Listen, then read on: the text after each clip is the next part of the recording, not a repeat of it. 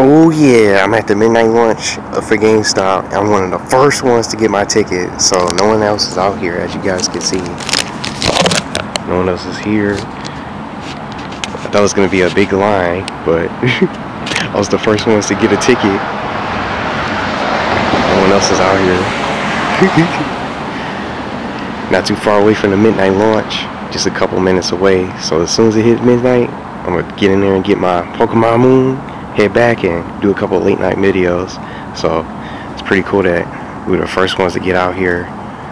No one else was actually in the store to try to get Pokemon Sun and Moon for the midnight launch, but others were just in there getting other stuff, so no one else went after the game. So that was surprising. There's no big line like I expected, but pretty excited for the new Pokemon game.